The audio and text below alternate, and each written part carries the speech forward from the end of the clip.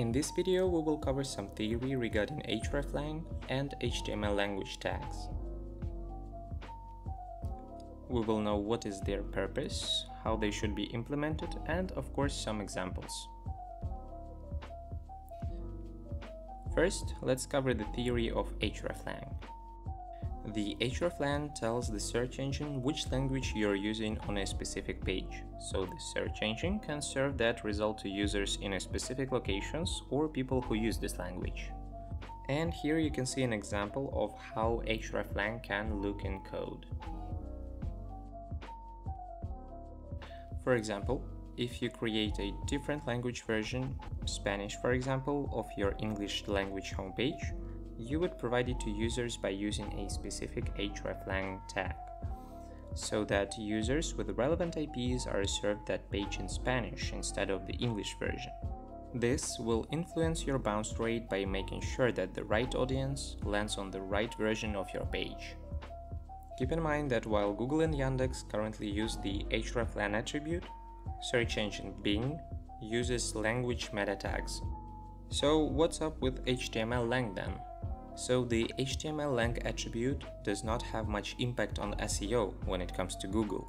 Google has explicitly said that they ignore the tag in favor of Hreflang tags. Even though using the HTML language declarations won't make your site rank higher, it's still best practice to include it for usability and accessibility reasons.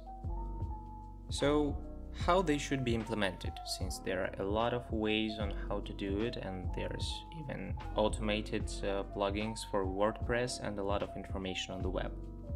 We will show you how a proper Hreflang tag and HTML language declarations should look like.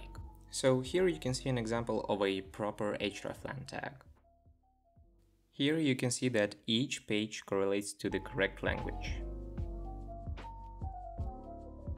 And here is an example of HTML language declaration.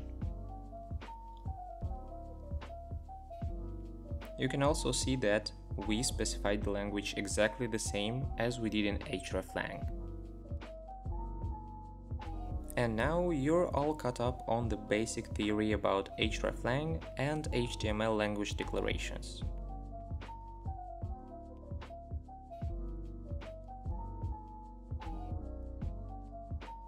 So to indicate multiple language or location versions of a page to the search engine, each language version of a page must list itself as well as all the other language versions. Hreflang annotations without the self-referencing link may be ignored or misinterpreted by the search engine. In order to fix this, you need to make the necessary changes so that each of these pages has a self-referencing Hreflang annotation.